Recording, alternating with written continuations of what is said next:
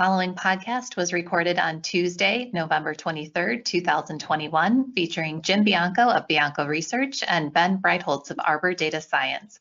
To hear the podcast in real time, you can sign up for a free trial at biancoresearch.com or arborresearch.com, or by emailing Gus Handler directly at gus.handler@arborresearch.com.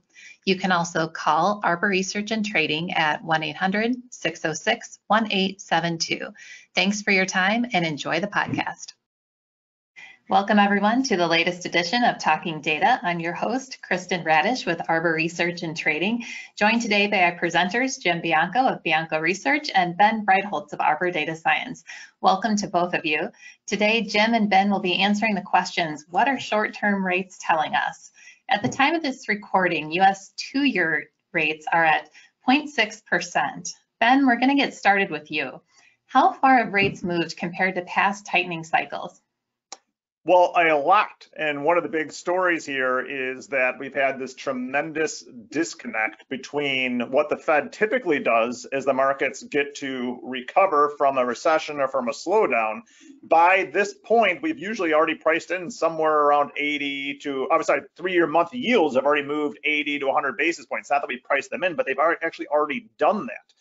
If you look back historically at all global recoveries since 1960, that's what this chart is showing. The before 1995 experience, when the Fed would move faster, they also had to battle heftier inflation. Of course, we're getting that now too, but talking about the post 1995 experience. But no matter what, when you get better than 50% of economies across the globe growing above their 1-year trends by looking at, for example, at OECD CLI's composite leading indicators, that's when we've typically seen Fed act, and that was now, almost a year ago.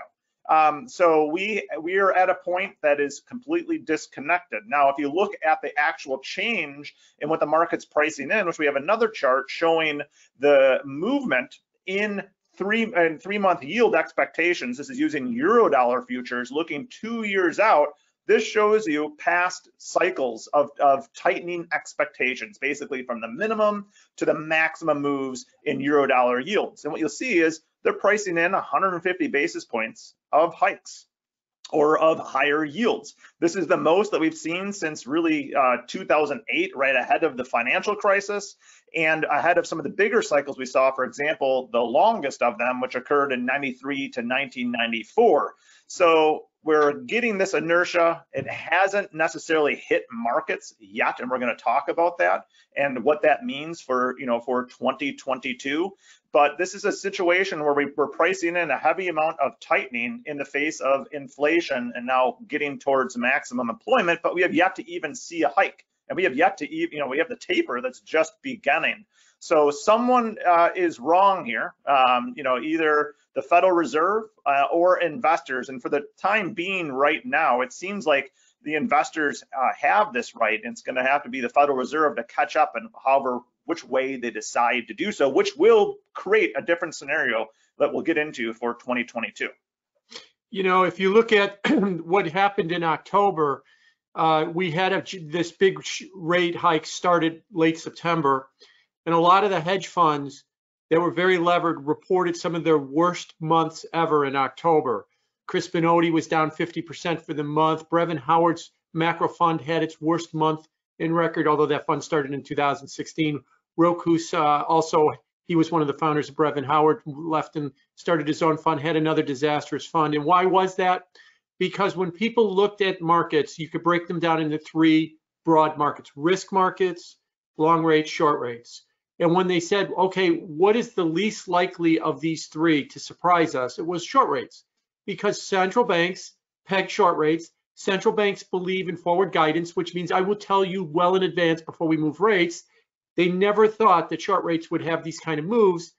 And so they really levered up, and it got away from them. And these moves in short rates keep going and going. So the losers, at least initially, are a lot of these levered hedge funds.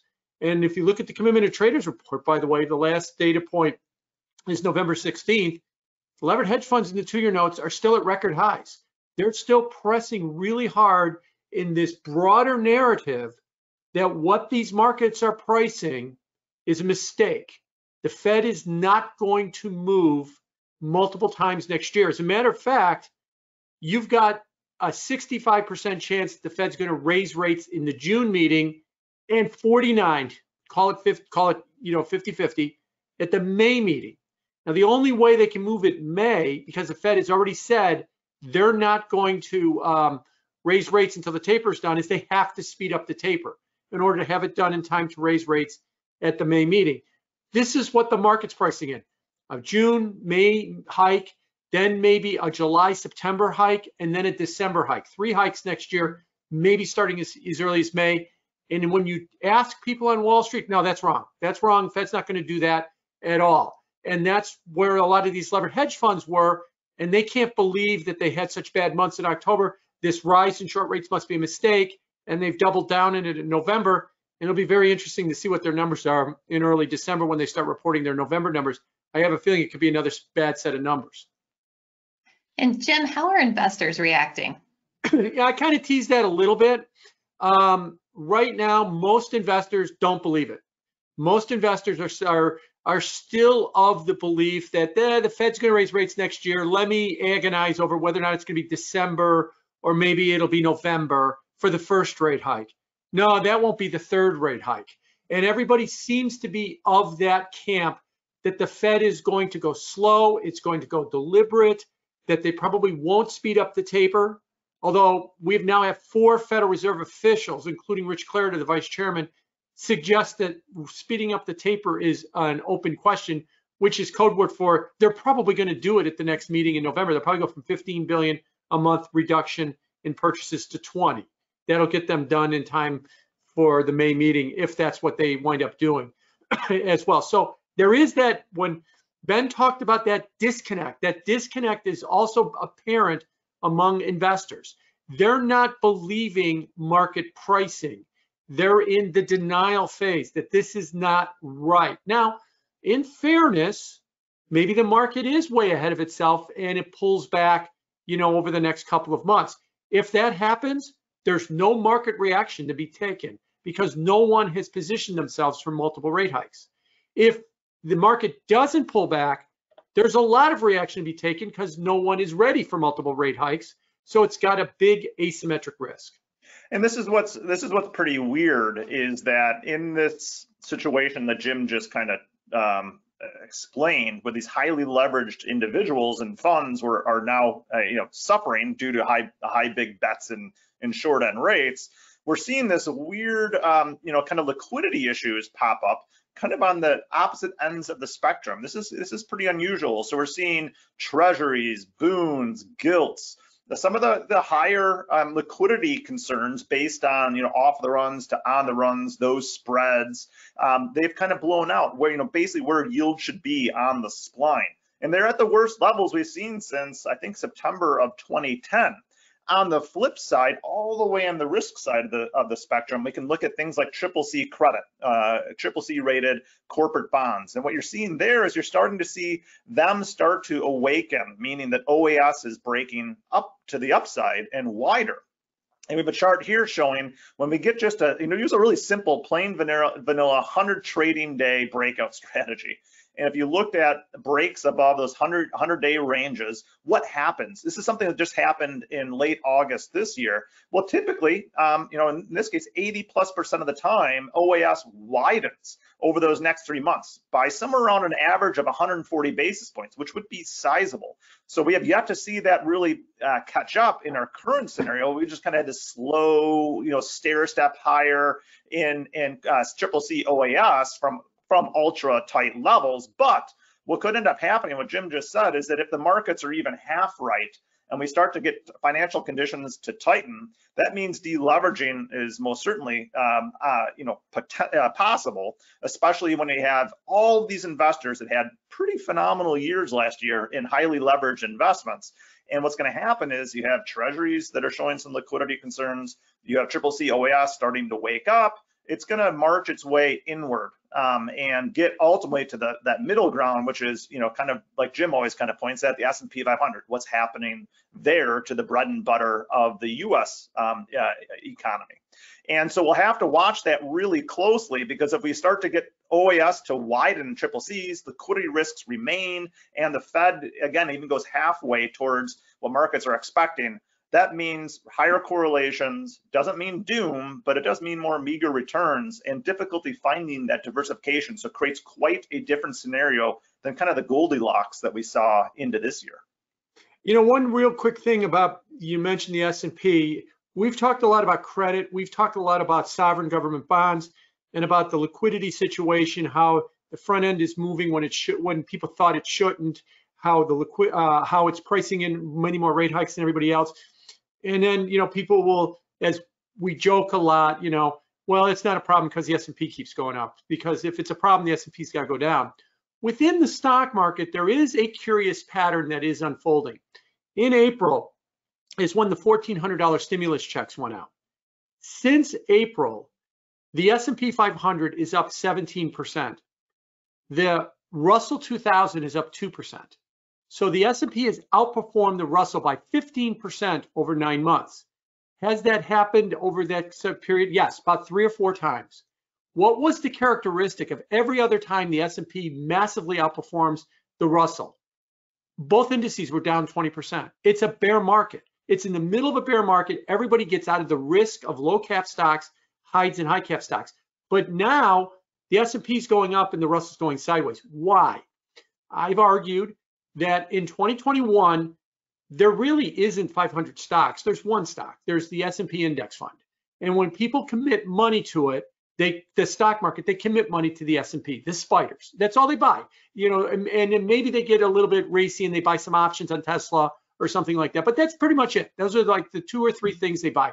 You know, healthcare stocks, consumer product stocks, energy stocks, give me a break. They're all part of the index. That's all they care about. So all that money came in everybody's accounts from stimulus. It's been getting redeployed into the index, pushing the S&P up. But if you're not part of the index, nowhere, nothing else is moving. This is usually what happens in a bear market, not in a strong advance. So the stock market's behavior is also atypical, largely driven by liquidity flows as well, too. Yeah, and on top of that, Jim, it fits in really well with that is zombie companies, those that can't meet their interest expenses, you know, EBIT to interest expense ratios below 1, Altman Z-scores below 1.8. You know, it's not a sizable percentage. It's somewhere around 7% of the U.S. investment universe. But just like you just said in April, what's wild is after those checks and also some of this, you know, extra stimulus faded, they've actually lost money as a whole. So zombie companies are actually underwater. They've kind of skated sideways to seeing modest losses since that April date of this year. So another indication that, yeah, investors have gone large cap. That's what we can see that in ETF flows. I think some are still around 56 to 57% of all inflows into ETFs go to big plain vanilla large cap funds like SPY and so on, like Jim just said. So there's no doubt that's happening. There's also, you know, it's part of how investing is done these days, but it's also a sign of, you know, not necessarily moving too far out in the risk spectrum. And so we'll have to see how, you know, how does all of that dynamic change, especially when we have higher yields and really nowhere to exactly hide. And the big thing we've been watching too, and Jim and I and all of us are talking about this morning, is once we get real yields, in particular, it's focused on the 5-year, which has been in a nasty trading range pretty much all year. If that can break out above negative 1.5% to higher levels finally, then we got this real inertia going behind financial conditions tightening. And then that's when investors are going to have to start to get creative with their hedging and with their whatever risk management that they're doing. So I think, like we said, next year to me is really the year of deleveraging and efficient risk management, because I think the returns could still be there, just in a more meager way. Any final thoughts today, Jim? Yeah, I think that investors need to really understand that you look at the headline indices and you say, okay, the S&P's up, you know, bond yields are tracking higher, but it must not be a problem because the S&P's up. Under the covers, there is something brewing. The market is pricing in rate hikes that no one believes. The liquidity measures are turning bad right now. And by the way, that's worldwide too, because the measures for liquidity measures for Canada and Germany and the UK are also at multi-year lows, worst, least liquidity as well too. There's no depth in these markets.